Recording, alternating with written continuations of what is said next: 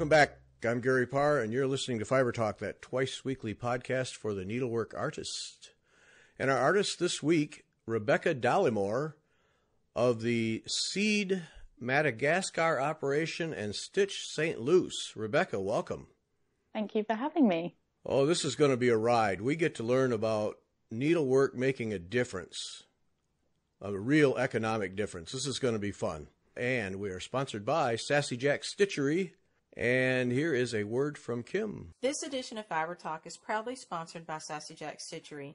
Sassy Jack's is a vibrant young needlework shop located on the picturesque Main Street of Weaverville, North Carolina. We hope you find a way to come visit us soon. If you can't make it to us, then visit us on Facebook or Instagram. We love it when you stop by and say hi, whether it's in person or online. Many heartfelt thanks to everyone who stitched our free download, Aussie Friends. We are overwhelmed by how many of you have taken the time to stitch and post this sweet little benefit for fire recovery in Australia. Please feel free to share this design with anyone you like, including guilds and stitch groups. We'll be tallying up all the posted and emailed finishes through February 29th to determine our contribution to 2 Australian charities working on fire recovery. Every stitch counts, and we so appreciate all of your positive energy, thoughts, and prayers going to everyone and every animal impacted by these horrific wildfires. Thank you for stitching with us to support our Aussie friends. If you haven't signed up for our winter online class module, Learning Stitches, please join us as we're just getting rolling.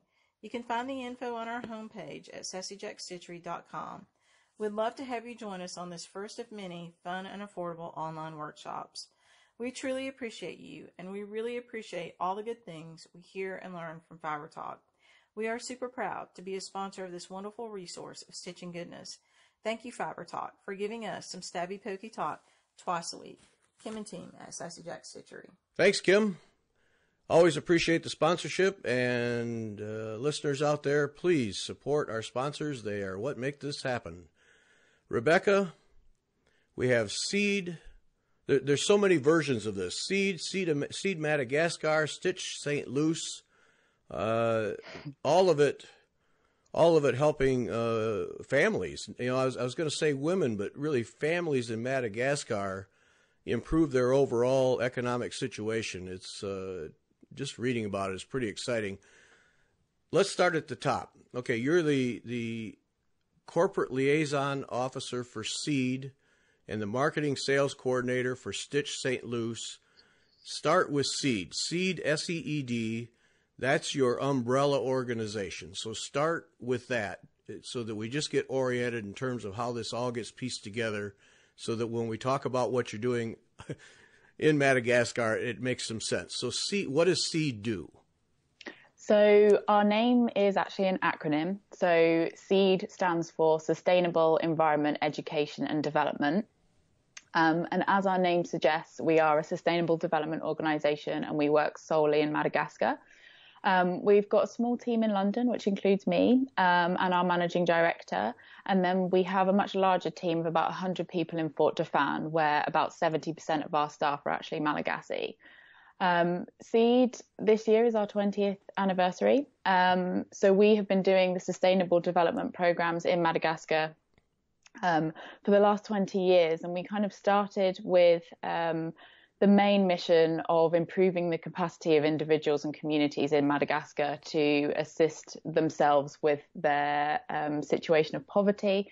And then it's kind of developed into sort of 4 broad platforms. So we work in education, which is school building.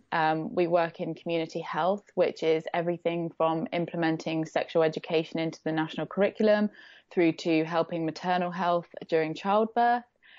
We work on sustainable livelihoods, which is where the Stitch project comes in, along with some sustainable fishing. And then we have a conservation program, which works on reforestation and protection of lemurs. So it's a very broad range of activities that we get involved in. But one of the things with Madagascar's situation, and for those of you that don't know, it's one of the largest islands in the world. It's also a global biodiversity hotspot and one of the most that's threatened by climate change. the majority of the population, which is about 27 million people, live on less than $1.50 a day. So the poverty is very extreme. And the relationship between climate and environment and poverty and health, we've seen develop over the last 20 years. And so our programs try to complement each other with tackling lots of different issues in one go. So that's generally what Seed do. We are a very small charity. At the moment, our income is just under £500,000 a year, which in the UK makes us quite small.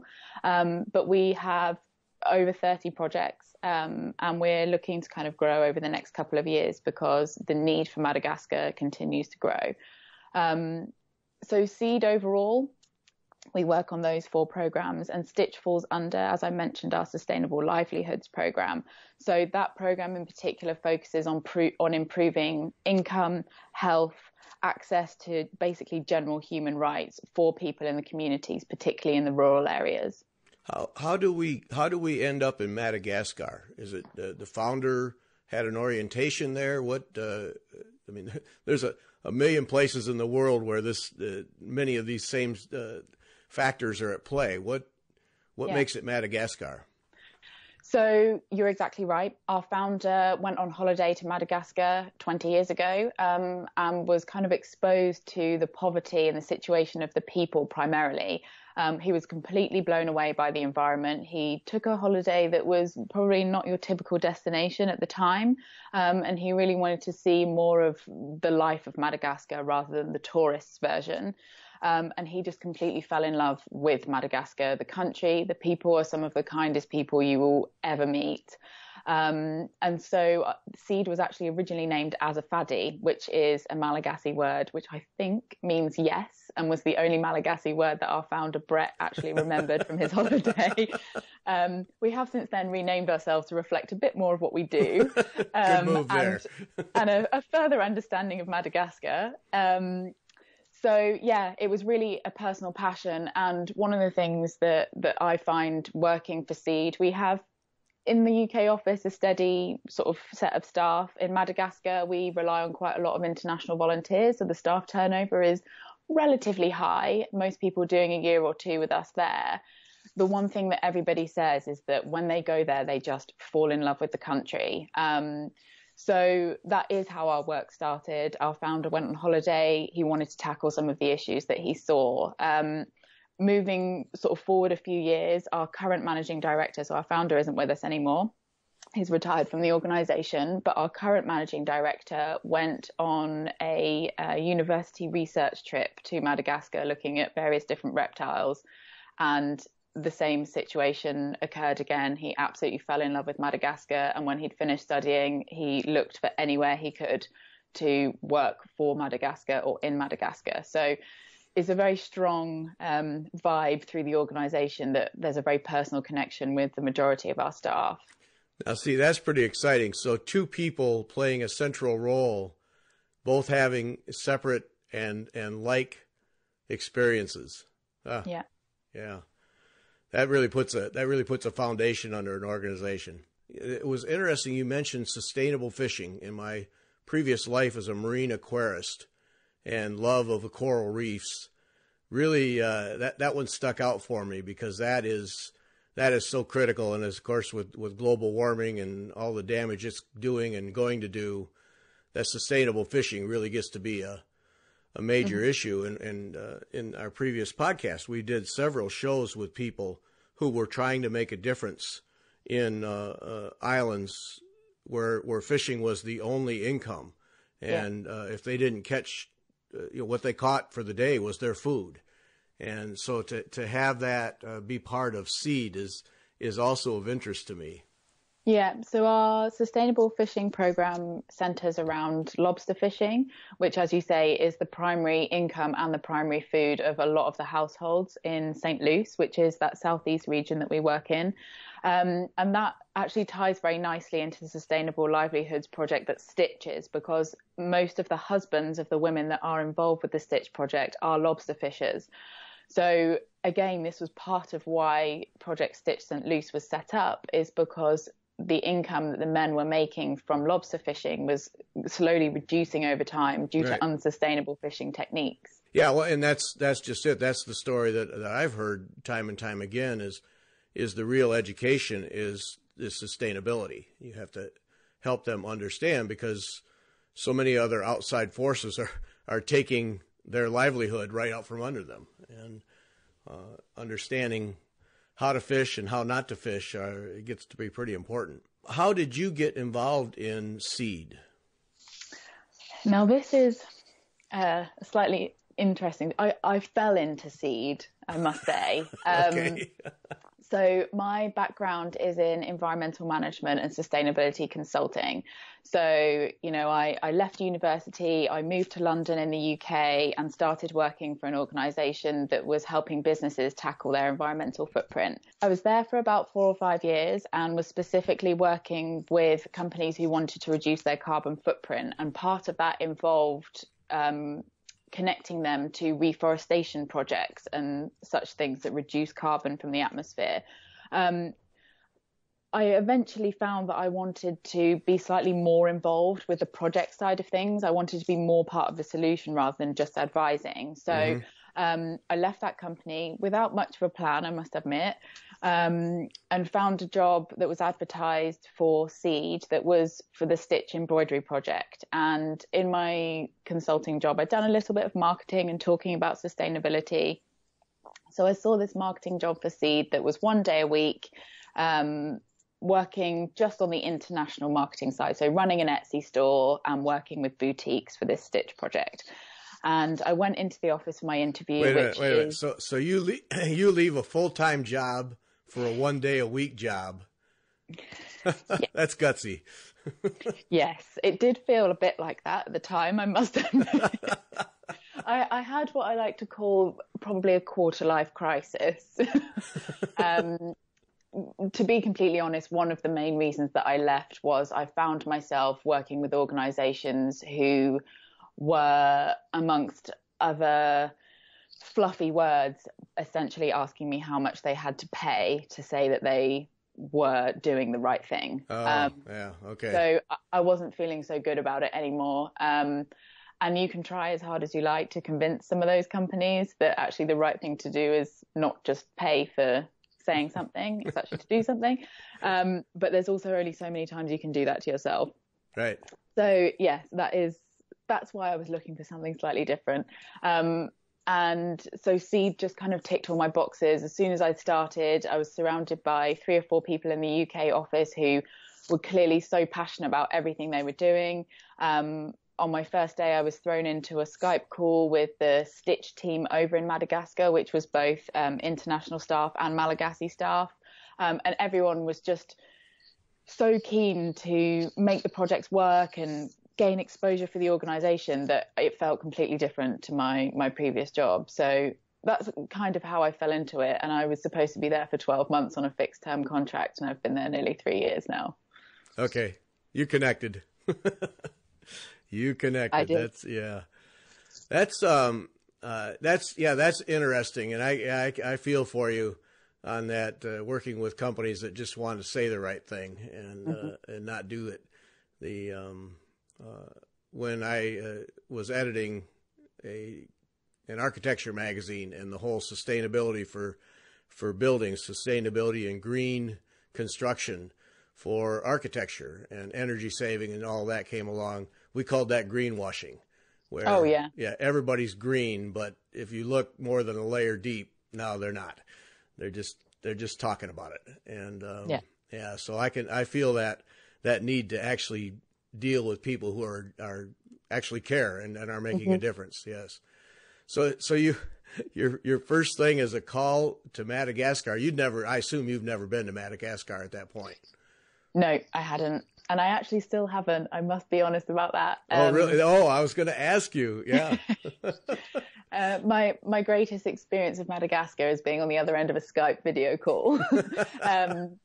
But no, I'm hoping to go out later this year as kind of part of the other roles that I do for Seed. But, what kind of feeds into that is I've never although the work I do is talking about Madagascar and of all of our projects, the teams on both sides work very closely together, and we're extremely careful about what we spend charity funds on. So if there's not actually a need for me to take that long haul flight out to Madagascar, then it's something that we kind of prioritize other staff doing. Yeah. Well, I have to admit, when this came up, I generally knew where Madagascar was, but I hauled out a map. I got to figure out exactly where it's at. And I was pretty close, so I felt good about that. But yeah, that is a haul for you or me, either one. Yeah, it's a long trip, and particularly because Seed is based in one of the very rural south regions, it will probably take you nearly 3 days to get there. Yes. Oh boy. Yeah. So talk about then Stitch. So how does Stitch get started? What? What are its origins, and how does it, what is the story? How does it get to where it is today? So Stitch truly began about 6 or 7 years ago, when a lady called Sarah Brown, who was an art lecturer in the UK, went on holiday to Madagascar. So you'll see the similarities here already with our founder's story. She was really shocked by the poverty she saw, but one of the main things that she was concerned about and that she felt like she wanted to improve was the lack of purpose and the lack of opportunities that women in particular had. So Sarah, although she was an art lecturer, is very crafty, an embroiderer. And so she came up with the idea that she would be able to train women in embroidery, tacking on to some of their existing traditional skills, and be able to kind of turn it into an income stream. She had the idea, but didn't really have any idea about how to make it happen. And so if you are in the southeast of Madagascar, almost everybody has heard of Seed, even though we're only a small organisation. We've been so active in the south for such a long time that somebody somewhere will be able to connect you to us. So Sarah worked kind of in partnership with the Seed team at the time and put together the proposal for the Stitch project. So Stitch started as most charity projects do, which is by the organisation finding external funding. We've had a couple of really lovely, consistent funders over the last 6 years who have kind of enabled the project to grow. So it started with the onboarding of 9 women who kind of opted into some embroidery training. And then throughout that first year, they were taught to embroider some sort of traditional products, so wall hangings that had traditional stories on, but also some things that would more likely sell in town in Madagascar, but also internationally. So Sarah kind of had this view that eventually we'd be able to grow and expand this into a market where people would, be appreciating artisan crafts. And she was completely right. So those first 9 women were taught the basic embroidery skills, but also to make little purses and cushion covers. Now, this interests me, well, on several fronts, but there has to be a sensitivity, I would think, to traditions and practices of the native people. Mm-hmm. I assume that became a factor. How does because you can't just charge in and introduce Western values to people who live off of the land for all intents and purposes. Must have been some real sensitivity there. Yeah, you're absolutely right. So whenever we start any project, we always do what is called a needs assessment. So this is basically like a research project that discovers what is actually needed, whether the community would be engaged if a solution was available, and whether it be something that they would be able to do and willing to do on their own. So before we start any project, and Stitch was the same, you kind of do those sort of group sessions, you research by talking to people, and the benefit of us having such a high percentage of Malagash staff is that we've got that link between us and the community that sometimes for other organisations isn't so strong. It means that we've got firstly staff who can say, we don't think that you should ask them anything like that, or these particular topics are sensitive, you shouldn't go in there and do that. But it also means that they have the capability of engaging with the community before Seed takes that step in. So yeah, you're completely right. There are particular sensitivities, and that's why we had such a small group of women join the project to start with. It was a very small sort of sample group of women who were interested in learning a new skill, and at that point, it wasn't promised that it would go anywhere or develop into a brand. It was more establishing whether there was a need, an audience, and whether the women would be happy to do those things. And one of the key things that we have stuck to from the very beginning is that the women own the creativity of stitch.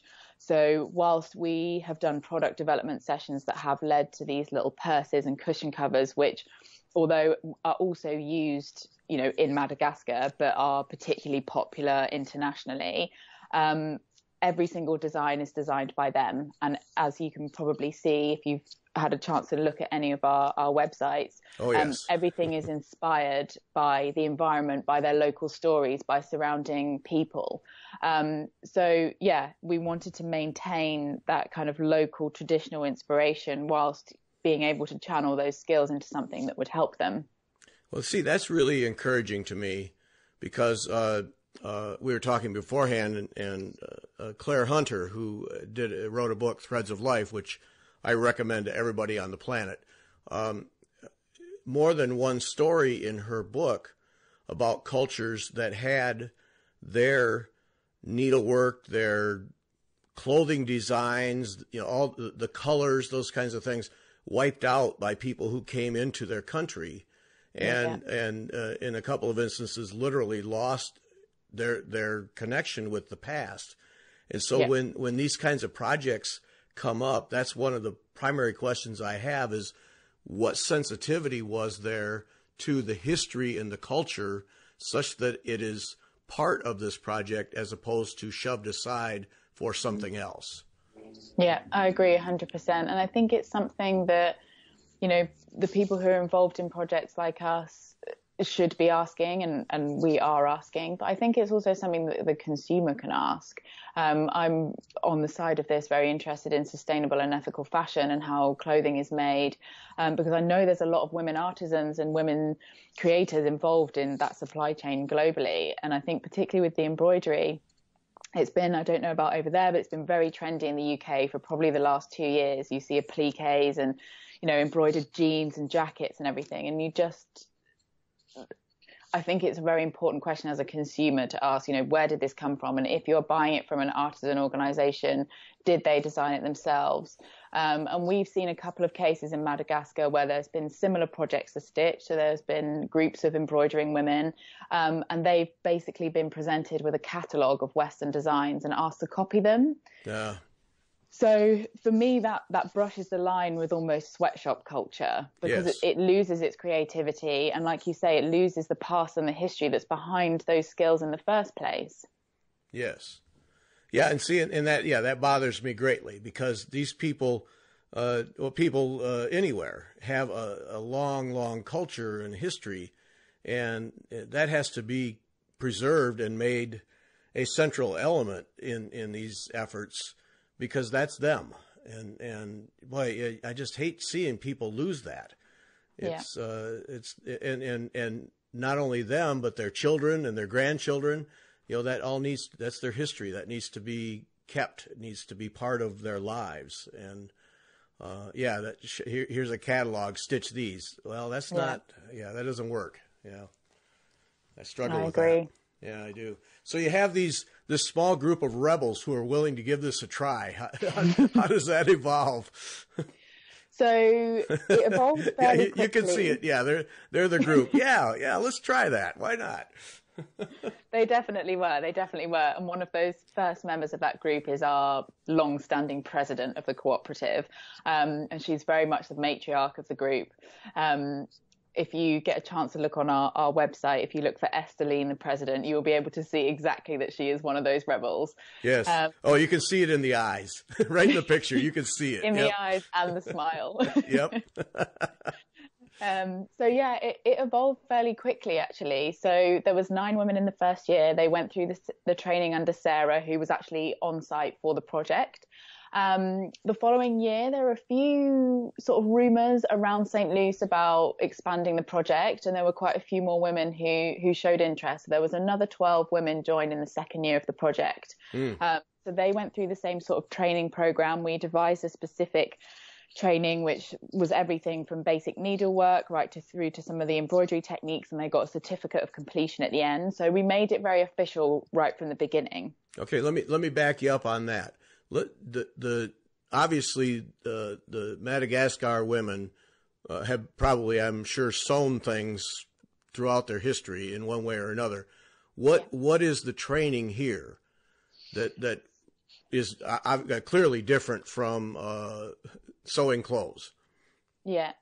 So the training here was to be able to translate a picture in their mind into a design, okay. Which I think is something, that most of us would potentially struggle with when starting at the beginning. I know when I learned to sew, I had all these grand ideas about what I would make, and I never used a pattern. I ended up putting in pockets upside down and legs on the wrong way around. So something my mother exasperated at regularly. So yeah, here it was more, there were some women who hadn't done any particular sewing in a community, and particularly in the rural communities of Madagascar. They're very close and they work together on a lot of things. So people tend to have different responsibilities within the community. So the initial training was everything from the basic sewing techniques through to some of the embroidery stitches, very simple crosses and stars and things like that, that enabled them to sort of build basic patterns rather than sort of jumping straight into trees and lizards and those kind of things. But we also brought in, thanks to the funding of the project, a hand-powered sewing machine. So St. Luce is a village without electricity. So all of the work is done by daylight and by hand-powered sewing machines. So there was basically technique training, and then a little bit more about using the different fabrics. So we trialed a couple of different fabrics in the beginning. So we generally tend to use sort of recycled cotton now as a base fabric. And then the embroidery threads are also bought on the local market. So it was fairly simple training, and some people picked it up really quickly. And now we have some of the embroiderers are just absolutely fantastic. So we found that some of the embroiderers picked it up quite easily, whereas others were a little bit slower and focused more on kind of like the linear sort of patterns and techniques. Mm-hmm. Yeah. So by the end of the first 2 years, we had about 20 women involved. And from there, the project, we'd built the studio in the second year. So we had a place for the women to come together. And by building that studio... Okay, all right. Sorry, I got to interrupt you. I got to back you up again now. So we have this project started. Was the orientation and the plan to sell these things right out of the gate, sell these products right out of the gate? Or was this learn this new skill and then introduce actually selling it later? How did that play? And then were people just meeting in the courtyard, or what was the original arrangement for this work? So the original plan was to a little bit of both. So to teach techniques and encourage women to try a new skill with the goal of potentially being able to sell it. The studio is in an area that's quite close to some of our other projects. So, for example, the lobster fishing, the studio is right near the coast. So we had volunteer programs going out for seed where people would visit the project. So it was kind of a thoroughfare anyway. So people would be passing where we located the studio. So there was the goal to eventually grow and be able to sell. But at the same time, things were on option for volunteers coming through who might like to purchase something. So it was very informal to start with. But the goal was always that the cooperative was the kind of aim of the game, and that the studio would come and find a place for people to be able to come together and do the embroidery and build that sense of community amongst the women. So and I'll be quite honest, it really was a test. We hadn't done a project like it before. We weren't sure what the uptake was going to be like. We weren't sure whether the sales were actually going to make anything, particularly as we were competing against some of these other organizations that were producing designs that were much more appropriate for tourists and for exporting to other countries. But we were always very fixed on that we wanted Stitch to be unique and we wanted it to be a creative place. So we were kind of testing things out at each stage, and that was something that the community were very aware of. So, you know, having that small number of women who were willing to try it to start with was great for us because it meant we had a kind of willing audience. So yeah. So and how sorry, I have these questions. I can't help it. That's totally fine. How did this fit into their daily lives? I mean, they have chores and functions in the community. How did this fit in? Was this a spare time thing? Did they say, all right, this is a job for me. I'm volunteering. I'm going to get involved in this. It's effectively giving me a job, and I'm committing 3 or 4 hours a day. How did that fit into their daily lives? So Stitch was and still is very much a spare time thing. Okay. As you say, the women have various responsibilities within the household and the community. So Stitch was something that could fit around those responsibilities. It was kind of a side hustle, if you like. Okay. So yeah, and Stitch still functions that way. So the way the sales model is set up, if you like, is each woman purchases her own fabrics and threads from the local market. She chooses which products to create from kind of like the set of products that we have. And then as and when they're sold, they have set like the base price for their items. So they've agreed between the cooperative what they would charge for a bracelet or a purse or a cushion cover, depending on how much embroidery it has. And that price that they give us covers their own cost of materials, the amount of time it takes them to make their product, and then a small percentage of what they earn goes back into the cooperative. So that helps them maintain the studio. It helps them pay for servicing of the sewing machines. It helps them pay the studio mobile phone bill. So essentially it's very flexible. So they do it in their spare time and they can choose as and when they come to the studio. Obviously they own their material, so they can do it at home if they like, but it's actually, the studio's become a place where they like to go and do their work and work with other people. Yeah.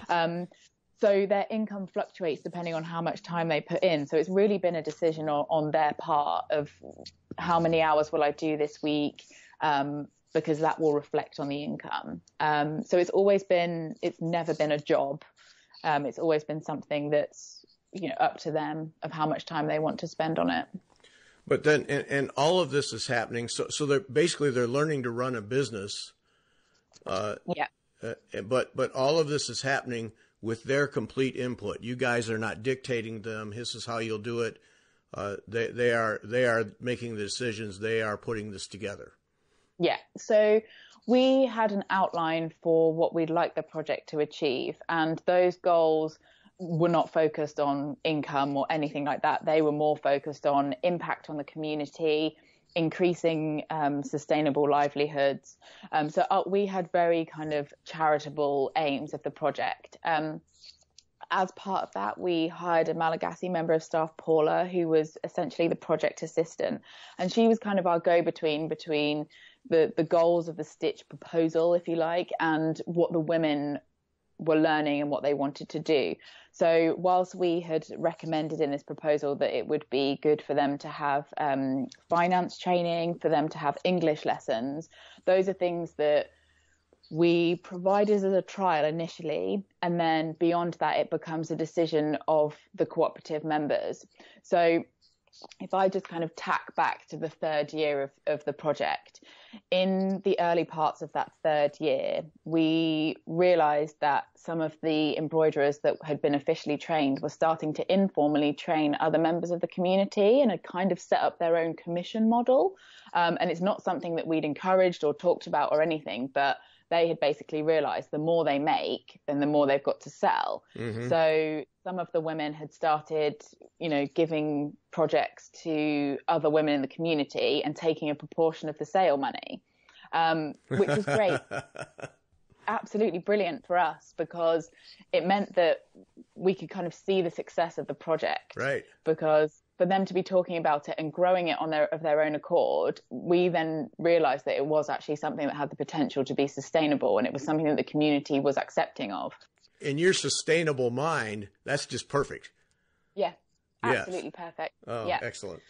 Yeah, and it kind of, for me, that kind of validates the project. I think it's, with some charity projects, like you say, organizations can potentially roll in and, bark orders or implement something, but not engage with the community. And that's something that Seed has never done. Community and education have always been at the core of every project that we do. But I think that for this kind of informal training that was going on with Stitch, it was the perfect example that we kind of got it right, and that we weren't crossing any kind of traditional barriers or anything like that. So essentially what happened after that is we officially took on the majority of the other women who had been informally trained, and the cooperative grew to about 100. Oh, no, really? That many? Oh. Yeah, which was great. The studio had enough room for that many, but it meant that we then were scaling up the activities of the project, and that it did have the potential to kind of transform into more of a cooperative than just a group of artisans, if you like. At that point, we then had some kind of senior members, which we called the business members, which were the original women who had been trained. And we went through with both the new group of women and the original on how they would like to structure the cooperative, in terms of who had responsibilities, who would manage the sales. So we looked at having sort of 2 tiers of members, which they decided they would like to do, and elected a president, which is Esteline. And then that gave us really a platform to kind of engage with the cooperative, with somebody having responsibility of saying, yes, we'd like to carry on with the English lessons, but no, we don't need teaching anymore on the sewing machine. So it really became kind of like a 2-way conversation where we'd sort of worked out what activities would be useful for the cooperative to have, and what training that they potentially might need to help it grow and to help them engage with tourists. And then they would feed back to us on what they felt confident doing, what kind of skills that they would like to have. And it's been various different things over time, simple things, like using English language to say hello and goodbye to tourists coming through the studio, to be able to use their sales skills to be a bit more persuasive. So, yeah, it's really been a collaborative effort between us and the community, and all of the women that were involved in what has kind of shaped the journey of Stitch to where it is now. And it sounds to me like this evolution is really giving you guys a way to back off where you're not needed and still play a role where you're needed, and give them a true sense of ownership then. Yeah, completely. So I joined Stitch in the summer of 2017, which was the first time that they had taken on a member of staff that wasn't in Madagascar. And it was agreed that we would really test the market for exporting, selling on Etsy, going to market stalls here in the UK, to see whether there was kind of an appetite for it internationally, because that would really change the volume of income that was coming into the studio. From there, people went wild. They absolutely loved the products on our Etsy store. And it's something that I've been kind of nursing for the last couple of years. And it's always the same. People leave us such lovely comments about how beautiful the work is, about how they love that it's inspired by the environment. They love all the animals and the traditional patterns. So that's really kind of fed back into our initial gut that we should be, encouraging the creativity of the women rather than dictating, what product types they should be making. So the international sales side of thing really helped the cooperative grow. And we actually had our last phase of official project charity funding end in October. So for the last 12 months or so, we've been working towards independence. And pretty officially now, the cooperative works as an independent entity of Seed. So we have one remaining contract between Seed and Stitch, which involves support from me on the international side. So technically I am employed by the project and working on logistics. So the one issue that we do have to that international expansion with Madagascar is the transport of stock. We've found in the past that couriering products can be slightly corrupt process, and we've lost quite big volumes of products before. Oh, ouch. Yes. So that is something that in this support contract with Stitch, we continue to look at to see if we can work out some kind of logistics where we can safely track it. But how we've been operating for the last 4 years or so is by volunteers or seed staff returning to the UK will just pop some bits in their suitcase. So it's not a particularly sustainable method of transport. So apart from those kind of two strings, the cooperative is completely independent. They have completed all of their English lessons. They continue to work with retail partners that they've made in the town of Fort Dauphin. We are just absolutely thrilled with where Stitch is now. And it's come such a long way from that first trial period. And for them to be independent of charity funding is brilliant. Oh, that's fantastic. That's just fantastic. The economic impact on families, I mean, people who are basically living off what they catch in the ocean on a daily basis, and now we have this other source of income, this other revenue stream.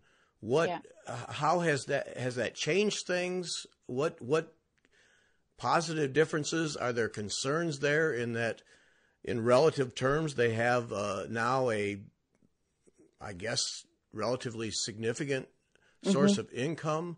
What has that done to them positively and negatively? How does that work? So we haven't actually seen a huge number of negative impacts. I think the kind of the growth of the project happening quite quickly helped sort of dissolve the huge amount of income that they were getting. So yes, of course, they were having an increased income from pretty much nothing. But obviously the higher number of embroiderers, which was, a conversation that we had at the time of the expansion, means that it kind of dilutes the sales, if you like. So each piece that is made has a hand-stitched name of the lady who's embroidered it and a little ticket inside with a unique code on. So whenever a purse is sold by Esteline, all of the proceeds from that purse will go directly back to her.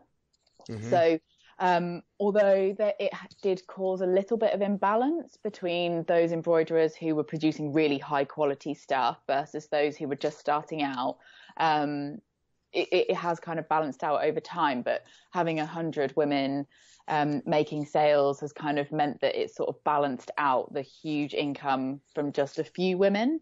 Mm-hmm. But in terms of the positive impact, we did some calculations and it's fairly immense. So we estimated that about 1,500 community members are supported. And there was some very interesting research done by the World Bank last year on the impact of enabling women to gain an income, that you were more likely to see the income spread between the community and have much wider positive impacts than if it was a man making the income. I'm terribly sorry. Men, men are such pigs. I'll tell you. But yeah, well, I just find that I find so much of this just intrigues me. But see, that speaks to it. That's so women are able to look at the bigger picture better than men and say, look, we can all be helped by this, as mm-hmm. opposed to men. I want it all. Yeah. Okay. I apologize on behalf of all males. I don't think it's all males, to be fair. But yeah, we found the community impact of 100 women was reaching about 1,500 people across the villages of St. Luce. It was sending nearly 200 children to school. So only 1 in 3 children in Madagascar complete primary school, and that's due to 3 main reasons. One of them is just the cost of schooling. So most schools and education, particularly in the rural areas of Madagascar, are funded by parents and teachers. It's people in the community saying, we need a school for our children, we're going to have to pay for it, because the government funding is quite frankly appalling and goes with a lot of other issues that politically Madagascar faces. The other reason is that there's just incredibly poor sanitation. So a lot of children are quite often sick with diarrhea and sickness, which means they can't attend school. And then the third reason is just that the infrastructure isn't there. We have a school building program which repairs school buildings, and we have gone out to schools in rural communities where they're in broken down churches that have walls missing. And education is so important to the rural communities of Madagascar, and they know that importance, that they will send their children to school in a building that's broken down for the sake of an education. So for the women to be able to put money, at the very least, solving that problem for 200 children is, incredible. And for me, education is kind of the cornerstone of alleviating poverty. So the wider impacts of having that income are huge. And quite a lot of the women have also said just the fact that they have a studio, a community place where it's just the women, they can take their little children along. It's given them like a real sense of their position within the community. So there's a really strong sort of women's empowerment piece in this as well. And that gets to another thing that was in my mind is that women empowerment, and then the impact on men who have a long history of being the providers. Has that been an adjustment, or have the men embraced it? Generally, the men have embraced it. So like I mentioned earlier, the majority of the husbands are already involved in our project at Simba, which is the lobster fishing project. So their awareness of transitioning to sustainable livelihoods, to generating extra income, it is generally embraced. And we have actually had some interest in the husbands joining the Stitch Cooperative. There we go. All right. Now we're making progress. Which is banned. It is a women-only safe space. Oh, come on. But I wouldn't be surprised if there might be some sneaky embroidery going on at home. Oh, that is so sexist. I'm disgusted. Well, that's great, too. So then the overall seed concept then is doing its job in that it's not a threat to one or the other. It's lifting everyone. Yeah, exactly. And I think that comes from the emphasis on the needs assessment and the community engagement at that very first stage.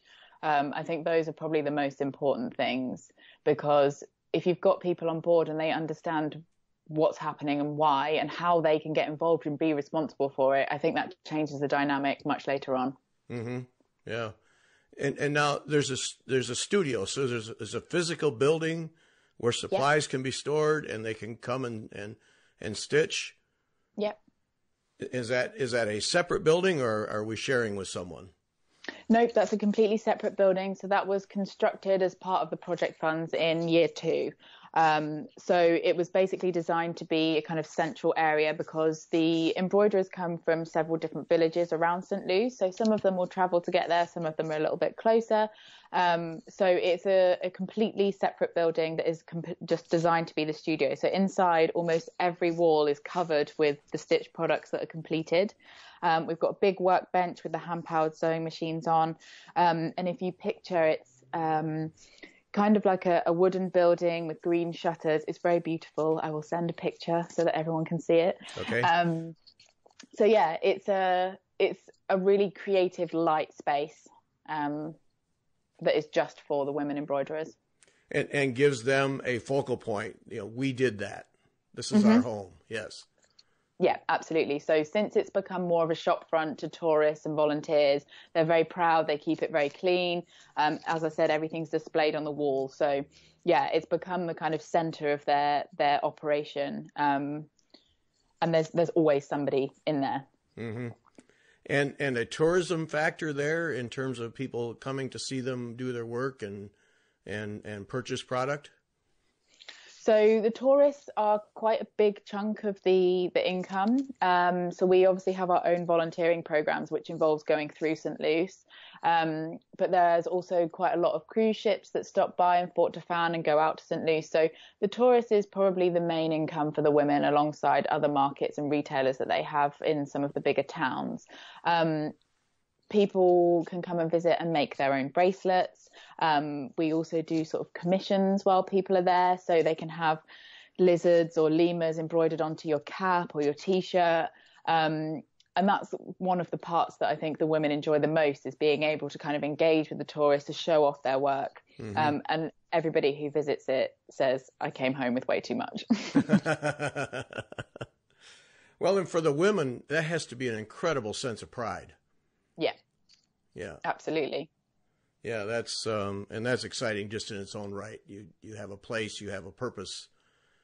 You're making a difference. That's well, that's terrific.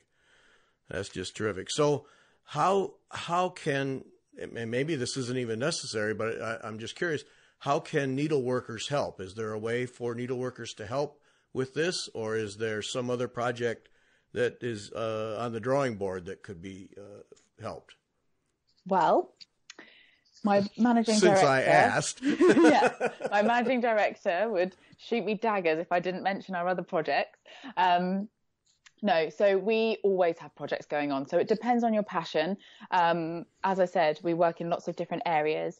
In terms of supporting Stitch itself, the best thing you can do is buy from our shop. And I know the last thing that I want to say is go and buy our things, but actually that income goes directly back to the women. So that is the very best Rebecca, just thing. stop right there. I'll say it. Go to the Etsy shop. The link is in the notes for this podcast, and buy there. Thank you. That And makes me feel and we better. have a hashtag here.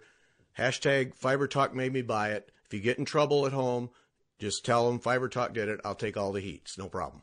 Yep. Thank you. So yes, the Etsy shop is the most direct way that you can support. We do, although Post Independents are slightly more cautious about taking donations in terms of embroidery threads and fabrics. If there's any dead stock or, spare embroidery thread that you would like to donate, then the best way for you to do that is to send it to the office either in Madagascar or even better to the office in the UK, because then we can get it out with a member of staff. But otherwise, the main focus is our other projects, and one that is slightly related to Stitch and will be built on a similar model is a current project that we started this year called Project Mahampi. And this is another women's cooperative. Okay, Rebecca, I'm going to interrupt you there before you start that story. All right, now, you said that people can send, if they have thread or have things that they would like to contribute. It sounds like the ideal spot is to send it to England, to your address or wherever you designate, and then you'll handle it from there.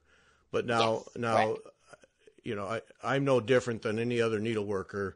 I've got more thread and cloth than I'll ever use, and people are willing to give. So before we go any further, let's define what it is that is needed, as opposed to people just emptying their shelves. Sure. So the most useful things that we will need will be embroidery thread. As in DMC floss? Yes, exactly. Okay.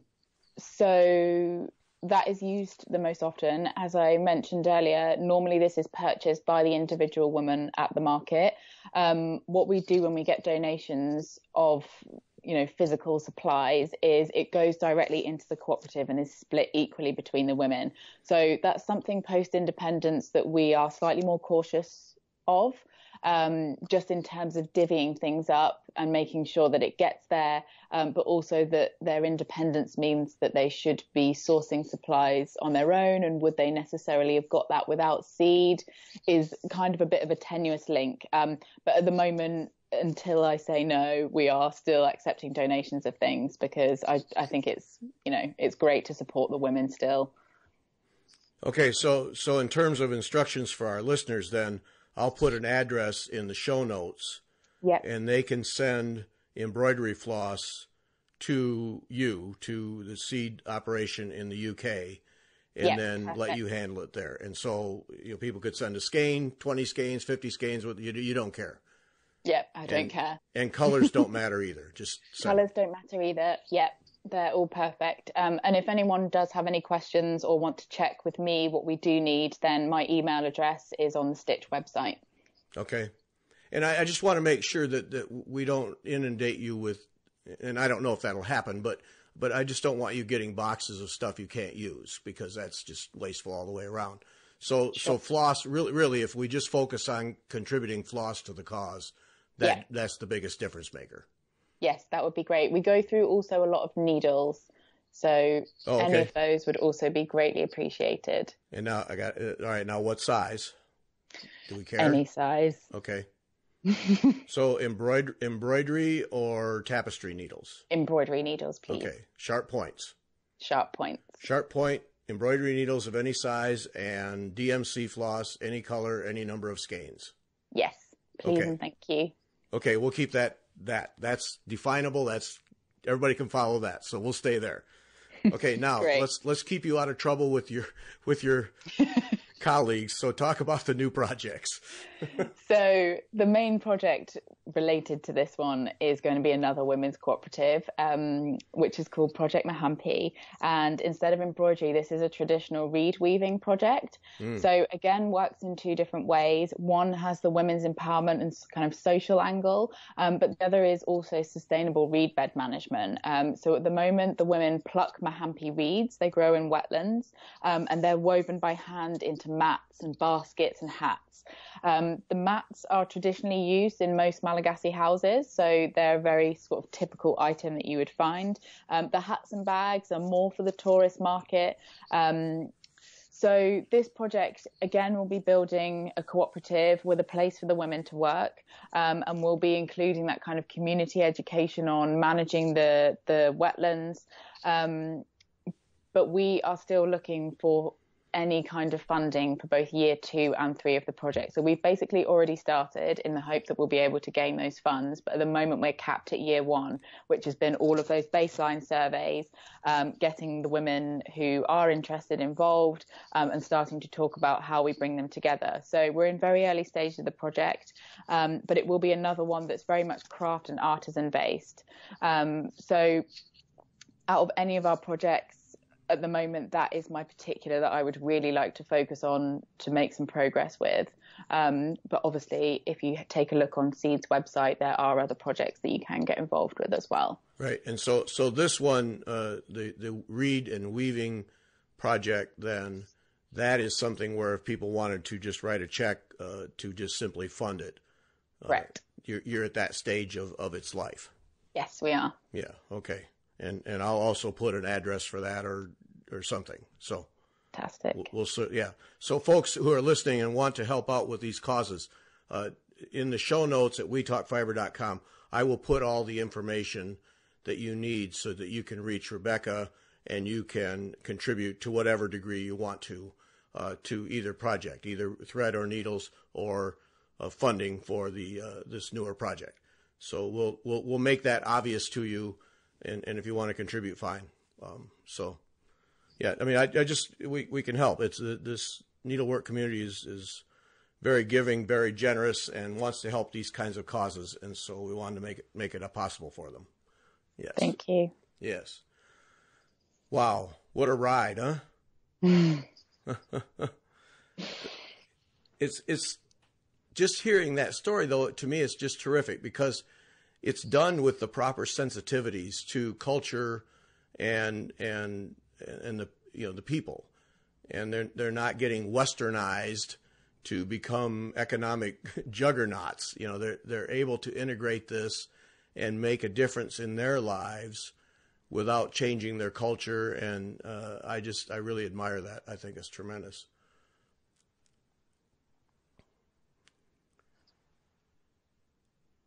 Did I lose you? Oh, I had a little bit of crackling and then it came back. Oh, I lost you then. I think I can hear you perfectly fine now. Oh, okay. Yeah, I thought maybe I lost you. So I'll just repeat that last part. Mm-hmm. What this says to me, I just really admire this effort because it is offering, it delivers to the people a way to make a difference in their lives without westernizing them, without imposing other cultures on them. The sensitivity to me is just terrific and done the right way. And I really, really applaud and admire that. Thank you so much. Yeah, that's just terrific. Well, Rebecca, thank you so much for the time and the story. That's fantastic. Yeah, kind of warms my heart, quite frankly. So thank you so much for having us. Yep. So that's I'll put the links. It's the Etsy shop is Stitch Saint Luce, Saint with an E on the end, Luce, Luce, is the Etsy shop, but I'll have links for that. And boy, applaud you guys. Terrific. Thank you for the time. Thank you. And thanks to Sassy Jacks for sponsoring this, and everyone for listening.